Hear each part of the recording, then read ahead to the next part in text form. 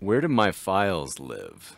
So in Fusion 360, you can find your designs or files, if you want to think of it that way, over here in the data panel. And you can see I've opened my recent data. I can see all these different designs, and I can even choose to right click and share these out. So these files could be shared remotely, so someone else on a different machine can just click this link and open it. So are my files on the machine? So because Fusion 360 is what I maybe would call a hybrid system where all of the files or designs are backed up in the cloud, which would allow you to access them from effectively any device anywhere. It's also caching files locally or keeping some information data local so that that would allow you to work offline, that even though you may not have internet access, you can still work on these files and save them and update them. So what's on the top row in Fusion 360? First, you have the application toolbar. You have the data panel, then you have the file menu, which allows you to create, export, 3D print, and you can even open files in the web browser and view all of your designs out on the web. The plus sign allows you to create a brand new design. Notification Center shows any cloud solves running and can even offer some quick tips. And then extensions. These are custom capabilities that are offered from Autodesk. Most of these are paid additional features and capabilities. The question mark will open up the help menu and other helpful learning libraries like the Get Started and Self-Paced Learning, along with What's New, a great resource for learning all the new features. And then click your name here to access your account. You can see your Autodesk account as well as preferences on how everything behaves within Fusion 360. Thanks to Kati for sponsoring this Fusion 360 Beginner Series. If you're looking for an expert when it comes to Autodesk products, whether that's moving engineering data to the cloud or getting one-on-one support, be sure to check out Kati. Their link is down below. So what about using CAM or render or simulation? So that's talking about workspaces, and workspaces are all these different behaviors within Fusion 360. Design is, I would maybe say, like the core of Fusion 360, where you can create 3D models. You can sculpt, which is, you can think of as working with clay, organic shapes. You can do surface modeling. You can do mesh when it comes to working with STLs and 3D prints, sheet metal, plastic design, and further. And to take a step further, like for example, when you're in a sketch menu, this is going to be contextual. So that when I start a sketch, you notice this design menu became sketch entities and tools, along with constraints and other things, that everything that relates to working in a sketch. And once you're beyond that, once I sketch a shape, add dimensions, finish that sketch, now I'm back to that create menu where I can add 3D or solid geometry to that sketch. Now let's look at the other workspaces. Render for photorealistic images of your design, less of a cartoon. Animations for creating assembly instructions. Generative design, this is where you're using AI to create new concepts, new design ideas. Simulation, using finite element analysis to investigate designs and their expected behavior and even potential failure modes. Manufacturing, where you can create different tool paths, whether it's for a mill or a lathe. And drawings, where you can create 2D specifications with dimensions and everything. And what about the pull downs?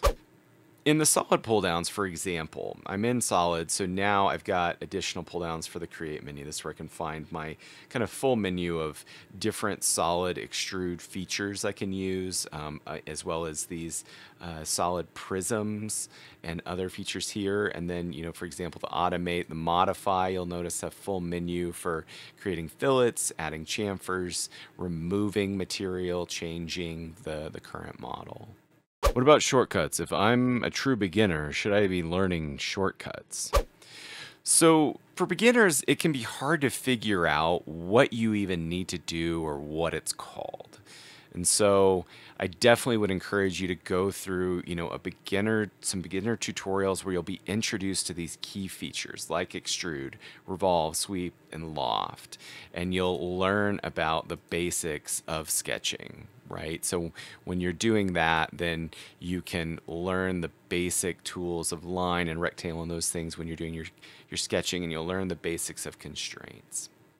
I think once you have some of that basic understanding of Fusion 360, I would encourage you to learn one shortcut for sure, which is the S key. S as in shortcut, S as in Sam, and it is contextual.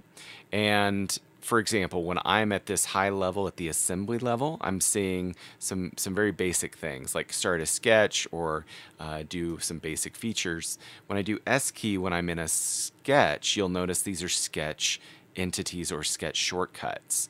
So, and this can be easily modified. You can add shortcuts here. I love this. And the one thing I love here is this search. I love using this. So I could do this for any search of any sketch shortcut where I'm at. So I could look for spline. I could look for a fillet. And you can see it's showing me even the solid fillets. So this search is really intelligent and powerful. I love this. I wish all CAD tools had that. I love that search. How do I create my own shortcuts? If you find any tool that you definitely want to add to your shortcuts, for example, the ellipse or polygon. Let's say we want to do this polygon, and I find the 3 dots here to the right. Click on it, and you can pin this to your shortcuts. And so now when I have the S, you'll notice it pops up right here in my shortcuts menu. Can you explain all the stuff that's on the main screen? Yep. All right. So we have the canvas, and this is where the 3D design usually is hanging out, that you can change your camera angle. You can zoom in and out. You can rotate. And if you look at the left, you're going to see the browser. And the browser is where the sketches are going to live, the bodies will live, everything that kind of pertains to each design file that maybe even lives within an assembly in this example. Views, I like to think of this as almost like pre-saved camera angles. And an easy way to think of it, or easy way to access it over here, is the changing from isometric top view to the right view, just clicking on it over in the view cube. Should I really use the view cube? I love using rotate with my mouse to zoom in and out and rotate, but I love this view cube for quickly jumping between views, changing 90 degrees, rotating it, going back to isometric. I love the view cube. And explain the stuff at the bottom of the screen. Yeah, so we have the navigation bar. For example, you can change between different types of orbits. You can choose the look at, which will look straight at a face. Pan allows you to move the object or 3D object around on the screen, zoom in and out. Fit, I love the fit command where I'm off the screen. I'll use that F for fit, or F6 by default. I'll hit fit and that fits it to the screen. You can turn your grids on and off. You can even change if you want to see 4 different views at once or multiple views at once. What if I want to view my design in line mode? Okay, so that's on the display settings. And if you look at visual style, you can change from shaded down to something like wireframe. And that will show it in line mode, if you want to think of it that way. And we can show it with or without the hidden edges. You can see those hidden edges being displayed. And then you can jump back to more of a solid display. I like the grid in sketching. How do I turn that on? Okay, so this is definitely a preference thing. Some people love this grid, some people don't really care for it. And if you click down at this grid setting here, you can show grid settings or snap to grid, and I can turn that sketch grid on and off here in the palette, as well as even the ability to snap. When I look at my line command, it's snapping to each grid increment. And you can even nerd out on the grid and set the increments how big you want it to be. I even have a full video just on the grid. How do I see every step that I've done to make a design? Yeah, let's look at this part. So in this part, this was a series of sketches and features. If we look down at the bottom, you'll see what's called the timeline. And this is where you can see it step by step. You can drag this timeline to quickly jump between what you've created, as well as you can even use this kind of toolbar to have it play it out step by step for you, jump from end to end, or jump from the very beginning all the way to the end, as well as being able to drag to show all those steps either live or one at a time. Let's look at an example where I start a brand new design, but I've turned off the capture design history, so do not capture. So now going forward, even though I'm sketching, I'm extruding, I'm revolving, adding sweeps, adding fillets, all types of steps and features, you'll notice it's going to add these in, but there's no timeline that's going to be editable or captured so that we can edit and change it in the past. You'll notice there's no right click, edit feature, edit sketch. So it's going to behave differently than maybe what you're used to. But this can be a way to simplify the design. Or if it's an import, you don't have any features or design history, and so you're now going to be starting going forward, and maybe perhaps that's where you want to capture design history, and now I want to capture any additional changes, any additional features that I add, like a fillet, a chamfer, or new cuts and things like that. Hey, for more Fusion 360 videos, check out this playlist.